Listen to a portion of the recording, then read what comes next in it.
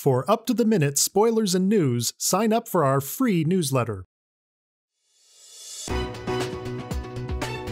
Poor Alexis Davis, played by daytime Emmy-winner Nancy Lee Grahn, truly has the worst luck with men on General Hospital. Her brief affair with Finn ended with her overhearing how much he still loved Anna at the nurses' ball. Her marriage to Julian ended with a dagger in the neck, as her affinity for mobsters has been a running theme in her life. All of these issues prompted Alexis to seek out therapy, but before her first appointment, she met her therapist and didn't even know it when Dr. Neil Byrne hit on her without knowing he'd see her in his office soon.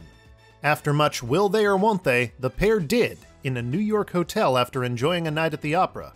But their affair was a no-no due to doctor-patient rules. Alexis lost her law license, Neil lost his license, and yesterday they decided to throw caution to the wind and be together. Sadly, the morning after just didn't work out, as Alexis brought her new lover some coffee and found him cold and dead in her bed. With the story not spoiled and being a shock for fans, it set the Twitter world on fire because people couldn't believe what they saw.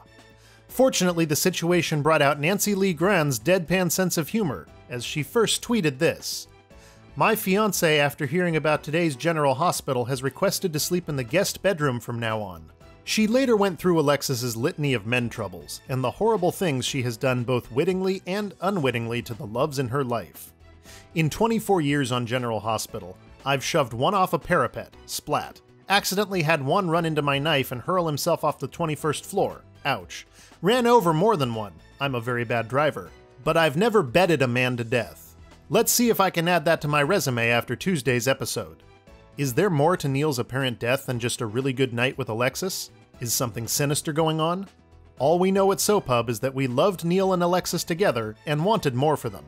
But in the end, this is a soap opera, and this could be a very soapy story. General Hospital airs weekdays on ABC. Check local listings for airtimes.